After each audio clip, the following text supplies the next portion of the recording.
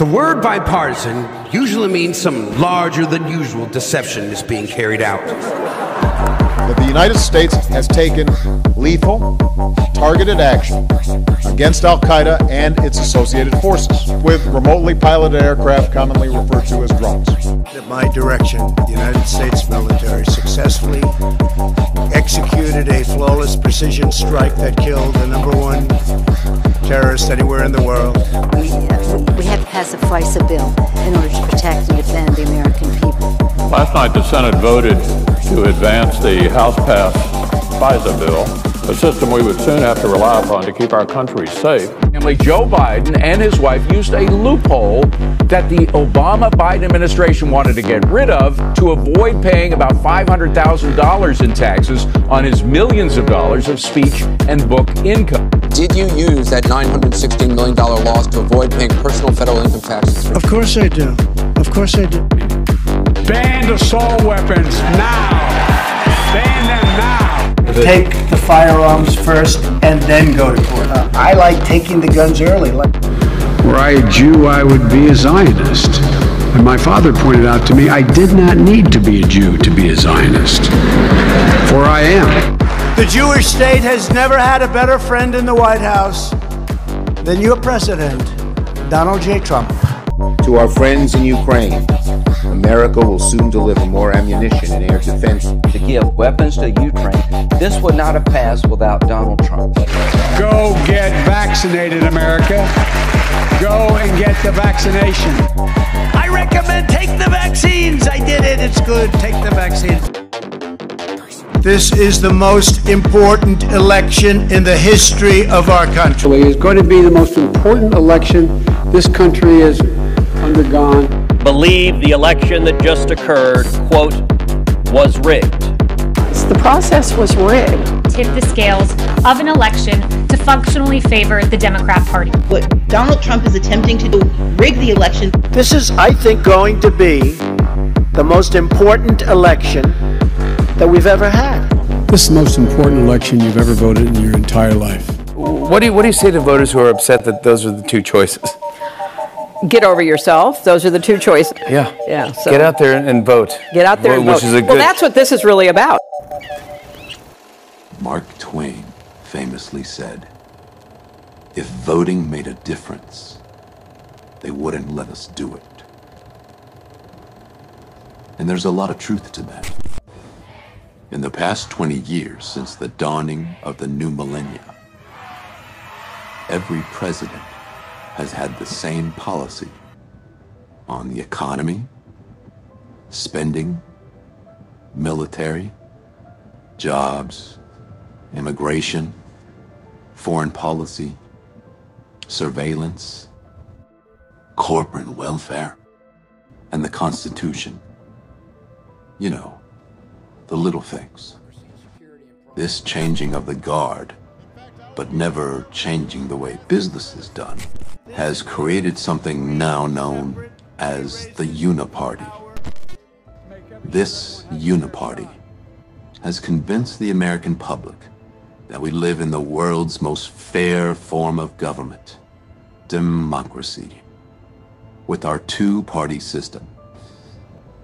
This is in comparison to the absolute worst form of government, known as fascism, which only has one choice for a leader. But America has two choices for a leader. One more whole choice than the absolute worst shit you can imagine. That's the con. The Uniparty, the big boys that really try to run the show. There's only one party, the Uniparty. Oh, the Uniparty. Our Uniparty. We have a Uniparty. A Uniparty. Two wings of the same bird. And they're always trying to convince you to be scared of the other one to support this one. Because if you do that, you never, when you get furious at one side, you vote them out and put the other side in. But the other side's it's all part of the same fucking thing. And what's the system for creating this democratic utopia? Why, it's the Electoral College. Talk the vote! This November, you gotta get out and vote. It's all about democracy, y'all. Your vote gets counted with the rest of the votes in the country, and then gets sent off to the Electoral College. What's that? The Electoral College are a bunch of officials who do the voting for us. So in case we elect the wrong person, they can fix that shit. Whoa, hold up. Who the hell are these people? Well, no one knows for sure, but whoever they is, they the folks who actually do the real voting after we do our pretend vote. Yeah! Power to the people. Hold the f*** on! You're telling me our votes don't matter? Our votes are like suggestions. So this November we should... Yeah! Dump the vote! The Electoral College is comprised of 530 electors based on state population, each state's 2 senators, and superdelegates comprised of House speakers and former presidents, which decide the presidency every 4 years. It takes a total of 270 votes to decide the presidency. The popular vote is the fake vote that U.S. citizens cosplay in every 4 years. And the Electoral College corrects our vote if they decide we don't know what's good for ourselves. So how did we get here? The Electoral College was created nearly 250 years ago, where there was practically no press or newspapers. So the Founding Fathers thought that having Electoral College middlemen in each state who were well informed on the reputations of people in Washington would cast a vote in the best interest of that state's people. Because people didn't exactly stay informed 250 years ago. Many couldn't even read a newspaper all that well to begin with. But the system didn't age well when corporate media came into existence in the 20th century. This popular vote versus electoral vote system was transformed by corporate media, who was very much in bed with the CIA and the state as a whole, as was revealed in the 1979 Church Committee hearings. Today, the ruling class use their relationships with corporate media giants and the infiltration of media by intelligence agencies to brainwash the public into picking who the president will be. That, hopefully, will align with the Electoral College choice that is to be expected every 4 years. This media brainwashing every election cycle allows U.S. citizens to feel like they are choosing their leader. World-famous linguist Noam Chomsky plotted out and alerted the public to the existence of this brainwashing machine with his blockbuster book, Manufacturing of Consent, which later became a blockbuster documentary as well.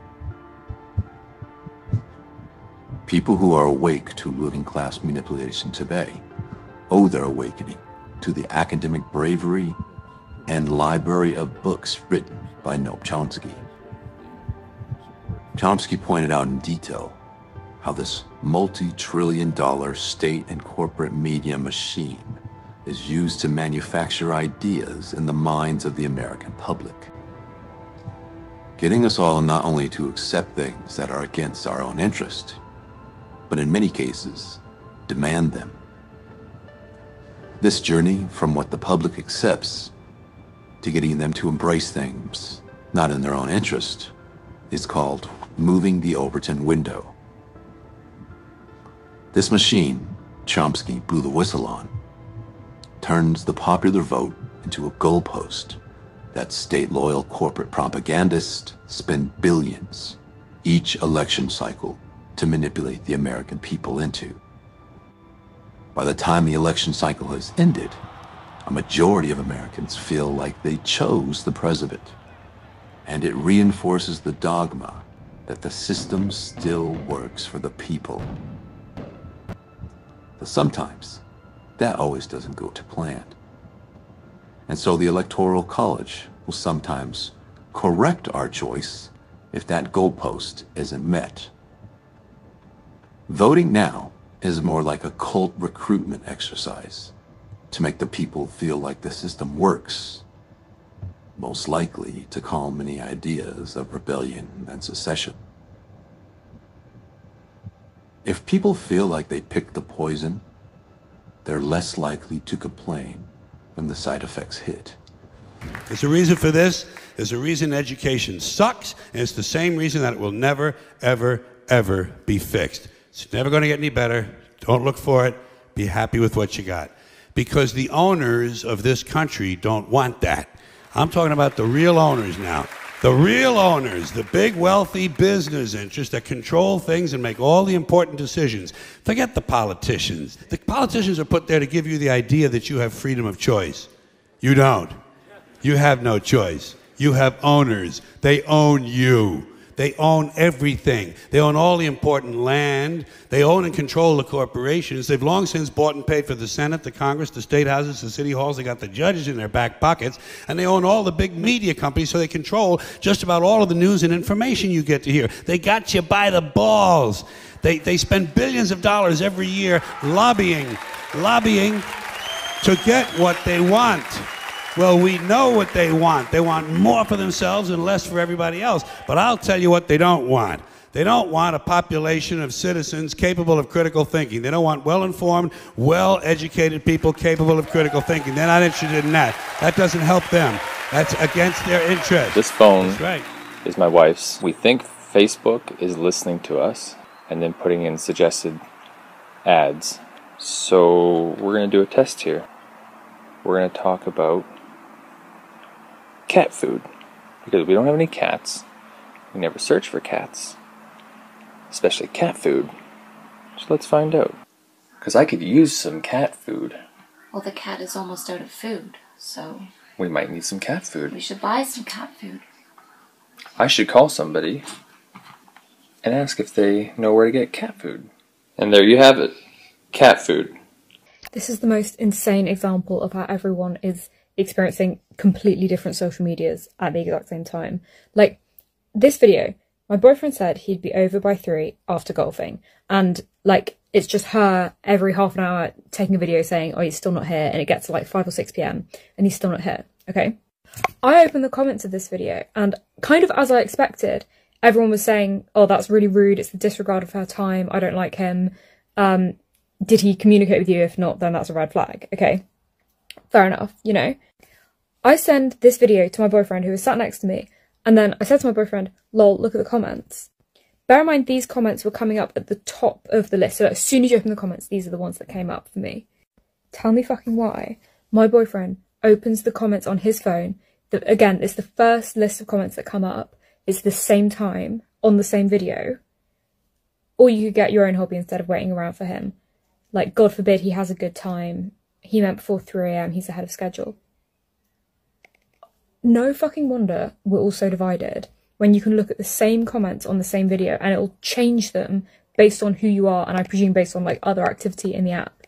Like, because people look at the fucking comments of a video to gain perspective and see how everyone feels about that video. Like, I do that. I think everyone does that. So if we're looking at it from 2 completely different angles, and the only thing that I can assume really that's that different about our interactions with Instagram is that he's a guy and I'm a girl. And so obviously these are all, like, on his side and all of mine were on her side. What?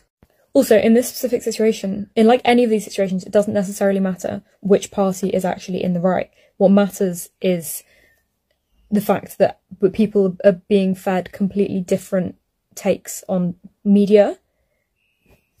And, like, I tried to scroll to find the comments that were on his, and I couldn't find them. So by now we know technology is listening to us to sell us shit we don't need. Alright, so my phone is completely off. Now watch this. Hey Siri. It literally turned on from being off. Meaning that it's listening to you actively when you're just having conversations and this is in your pocket. But what if something larger has been at play? For a lot longer. And for a lot more higher stakes than just cat food. Big question, which is who runs the world? Technology companies increasingly determine our identities. When I was growing up, it's nature or nurture. But today, Our identities are determined by nature and nurture and algorithm.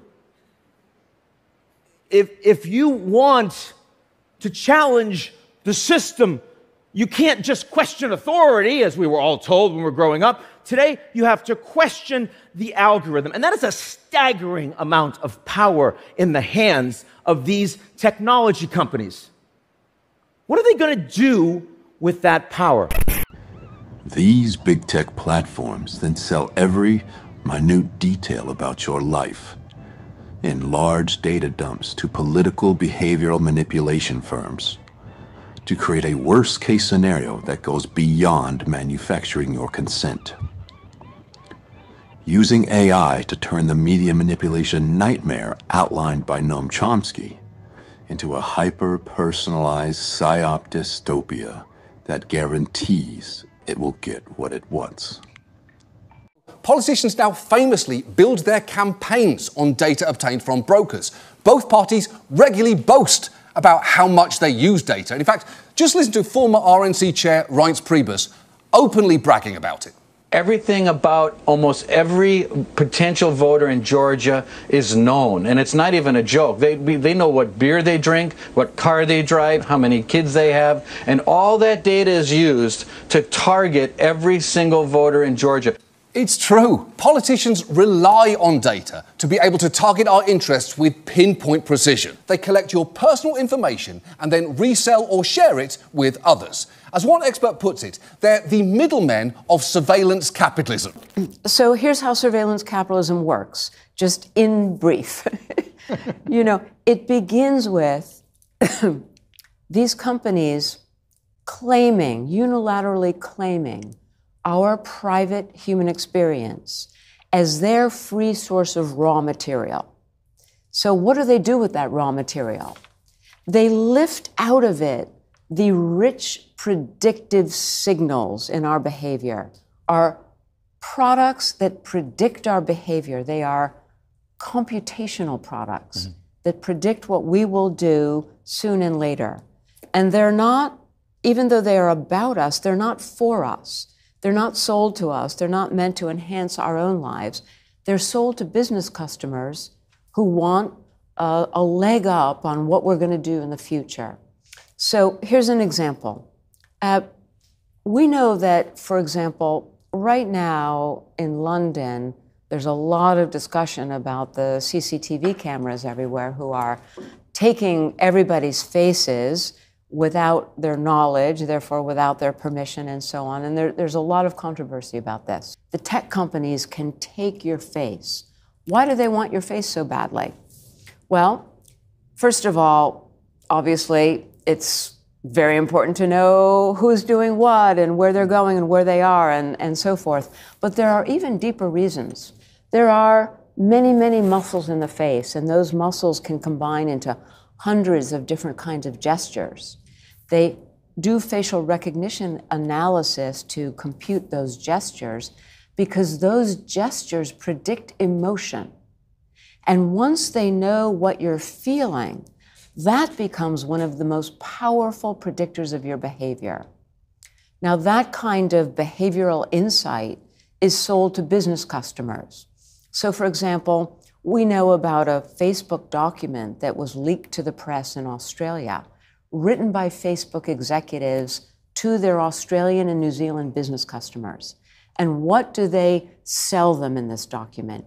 They say, we have so much detailed data on behavior and emotion from 6.4 million young, teenage, and young adult people who live in New Zealand and Australia. And through this intense depth and range of data, we know their emotional cycles through every day and through the weeks, literally since the year 2008, 2009, 2010, where these kinds of data capture, data analysis translating into emotional and behavioral insights that predict future behavior. One of the things that surveillance capitalists learned is that the most powerful predictions of human behavior come from actually intervening in our behavior, touching our behavior, to nudge, to influence, to tune, to herd our behavior toward its commercial outcomes. And what this has done is made them take hold of the digital milieu, all of the devices, beginning with our phones and our laptops, but the sensors, the facial recognition, the smart dishwasher, the smart television set, the smart car, the smart city. All of this digital infrastructure now has been taken by surveillance capitalism as a way to nudge and tune and herd our behavior toward its guaranteed outcomes. It does this with subliminal cues. It's a highly scientific process. It does this in ways that it brags about are always outside of our awareness, so that we have no right of combat, we cannot resist, we cannot say no, and we cannot exit. Facebook is a pioneer surveillance capitalist. Essentially, 97% of Facebook's revenues come from its online targeted advertising markets, which are wholly owned and operated in this surveillance capitalist economic logic. So Cambridge Analytica is a parasite on the host of surveillance capitalism. All of its mechanisms and methods, all of its data, all derive from surveillance capitalism, simply pivoting those operations a few degrees from trying to acquire guaranteed commercial outcomes, achieving guaranteed commercial outcomes for business customers, to instead trying to achieve guaranteed political outcomes for a political customer, if you will. In this case, a secretive software billionaire who owned that company and was using it to manipulate the public for his political aim. Dr. Zuboff not only showed that this behavioral manipulation AI is a highly scientific process that is practically impossible not to be under the spell of, but another researcher, Robert Epstein, was able to prove it with hard data. And just how effective it is at swaying elections is mind-boggling. What extraordinary times we're living in, where reality appears to be curated to an enormous degree. How do you manage reality? How do you manage perception? How do you manage information? Joining me now is Dr. Robert Epstein, a former Harvard psychology professor, author of 15 books, and current director of the American Institute for Behavioral Research and Technology. Thank you very much for joining us today, Doctor. My pleasure. One of the claims that you have made that is most astonishing, difficult almost to believe, is that Google are essentially able to curate and control reality. Google, that we all use, that's an ordinary tool in most people's lives, you claim can be used to drive and direct an agenda, that it can be used as a political tool and even weapon.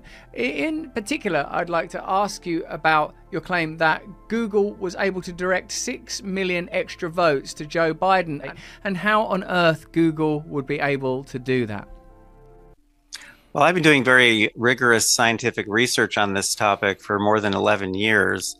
And what should really shock you here is that people's preoccupation with election fraud and ballot stuffing and all that, that preoccupation, that obsession is actually engineered by Google and to a lesser extent other tech companies. By the year 2015, Google alone was determining the outcomes of upwards of 25% of the national elections in the world. How do we know this? Well, in 2020, for example, we had 1,735 field agents in 4 swing states in the US. That's where the action is. What does that mean? That means that we had recruited registered voters, equipped them with special software so that we could look over their shoulders as they're getting content from Google and other tech companies. And we recorded all that content. In other words, we were seeing the real content that they're sending to real voters during the days leading up to an election.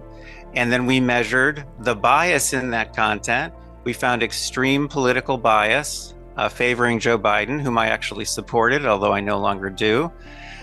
The point is we found extreme political bias, and we know from randomized controlled experiments, we've been been conducting since 2013, that level of bias shifted at least 6 million votes to Biden in that election. In 2022, they shifted millions of votes in hundreds of midterm elections throughout the US. We know they did this for Brexit, by the way, in the UK. And again, they're very good at redirecting attention. What we're doing now is much, much bigger. We decided to build a permanent monitoring system in all 50 US states. At this moment in time, we have 11,638 field agents in all 50 states, which means 24 hours a day we are monitoring and preserving and archiving ephemeral content. That's what they use to manipulate us. These companies have enormous power to determine what people see and what people don't see. And what we measure in our experiments is how that impacts people's opinions and people's votes, their voting preferences. That's what we measure in controlled experiments. We present at scientific meetings. We publish in peer-reviewed journals. Our work follows the very highest standards of scientific integrity. And the problem here is that we're up against the most powerful mind control machine that's ever been developed by humankind, and it's operating in every country in the world except mainland China. And it impacts, how people see those companies. They're impacting not just our elections, they're not just indoctrinating our kids, they're literally altering the way we perceive them as a company. And that's extremely dangerous. And most of these manipulations that they have access to now, that they control exclusively because they're a monopoly, most of these manipulations cannot be seen by the people who are being manipulated. That makes it even more dangerous. Shoshana Zuboff's book blew the whistle on big tech, using AI-powered mass behavioral manipulation to guarantee election results. But Harvard behavioralist Robert Epstein was able to prove with hard data at a congressional hearing this was happening. And proving that costed him dearly. Well, in 2019, one of the things I did around the same time I did the testimony is I did a private briefing for state attorneys general. And so I did my thing, and I can scare people pretty well with my data. We haven't got to my monitoring projects yet, but we will. Okay. But I did my thing, and then I went out into kind of the waiting room there and just waited because I was done. And they started filing out, and one of them came up to me. I know exactly who it was. I know what state he was from, and he says, "Dr. Epstein, I hate to tell you this, but." He said, "I think you're going to die in an accident within the next few months." And then he walked away. Now, I did not die in an accident in the next few months, but my wife did.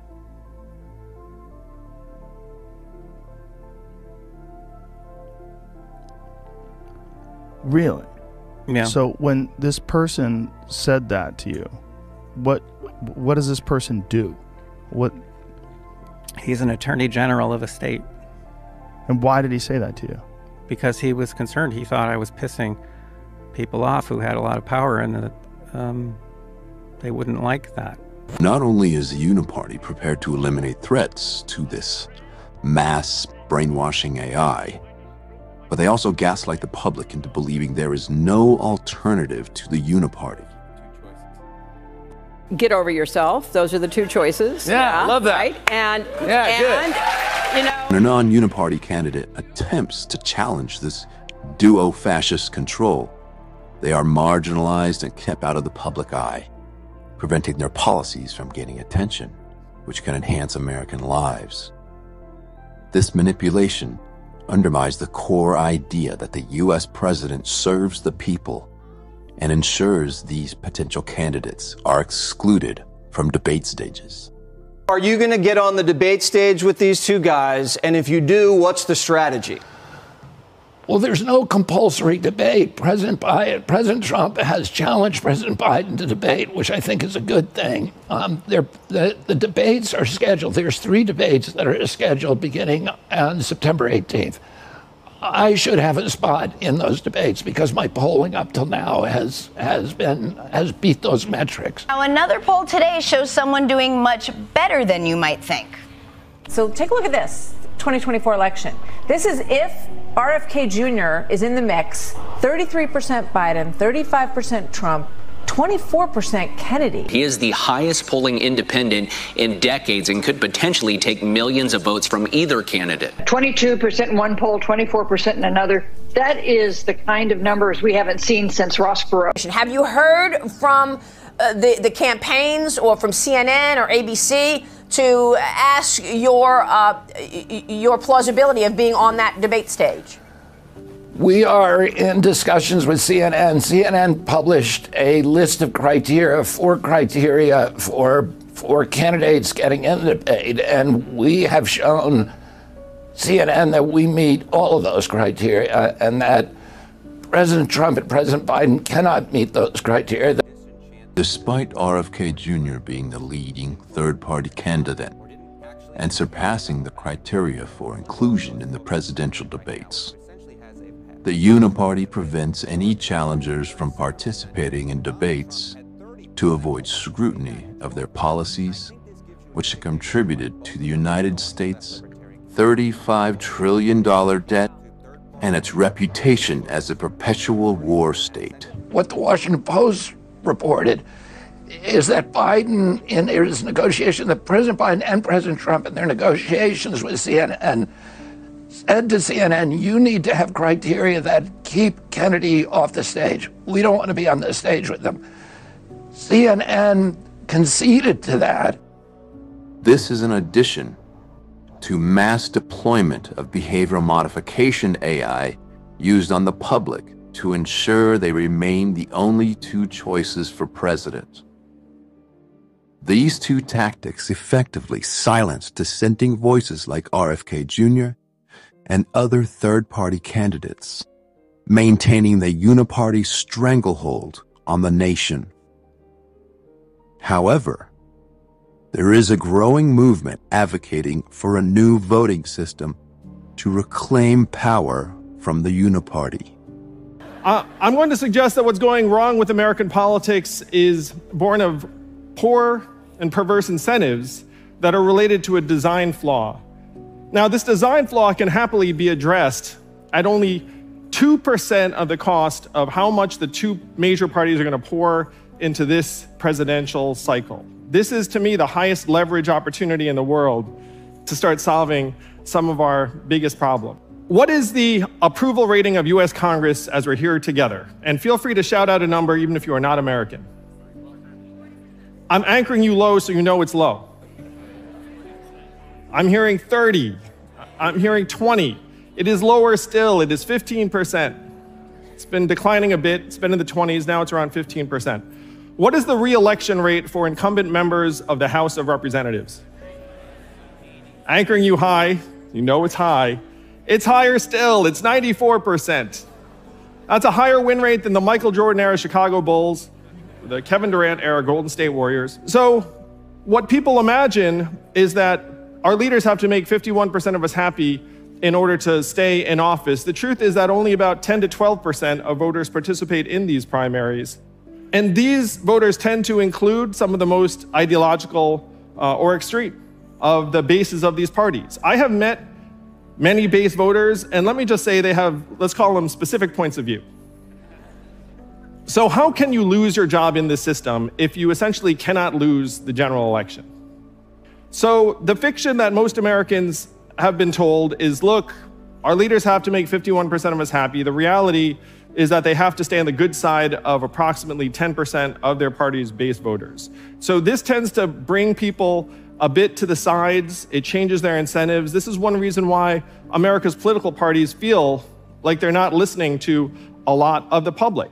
So you have the party primaries that are stretching us toward the extremes. Then you have our media organizations that are separating us into tribes and teams. You know which teams media you're watching at any moment. And then you have social media pouring gasoline on the whole thing. What happens if some brave legislators lean across the aisle and try to compromise and find a solution to a big, hairy problem? They worked with the enemy, they're ideologically impure, their base turns on them, and their job security goes down. What happens if they let the problem linger and fester? Nothing. They can raise money, they can get votes, they can get you mad, and they have a 94% re-election rate. So you can put any major problem in this bucket, and this is why it feels like we're not making meaningful progress. You could put immigration in there. You could put climate change in there. You could put AI in there. You could put poverty in there. So Alaska in 2020 changed its primary process to make it so that candidates run in one primary from any party, and then the winner is chosen via ranked choice voting. This is an Alaskan ballot, and you can choose up to 4 candidates, first, second, third, fourth choice. I'm going to take a couple minutes just to review for the non-Americans and maybe some Americans here how the primary process ordinarily works. So the way it works is that you have people running in each party, you have nominees who are chosen, and then the nominees run against each other, and the party that is dominant in that district wins. And as we saw, in 90% of the districts, you know which party is going to win that general election. In this new system in Alaska that was changed in 2020, now you have the top 4 candidates of any party get through to the general election, and then they are chosen via ranked choice voting. Senator Lisa Murkowski was up for re-election. And Senator Lisa Murkowski has the distinction of being the only Republican senator who voted to impeach Donald Trump, who is up for re-election. After her impeachment vote, her favorability rating was measured at 6% among Alaskan Republicans. They did not like that impeachment vote. But there is no party primary in Alaska anymore. So she went through essentially to the general, and she ended up emerging as the winner because she was, again, the second choice of a critical number of voters. So this change in Alaska had profound effects within 2 years, and it cost $6 million to adopt this reform campaign. $6 million. You know how much the 2 parties are going to spend this presidential cycle? $10 billion. I'm going to suggest that this $6 million is the highest impact investment any of us has ever seen, and it's evergreen.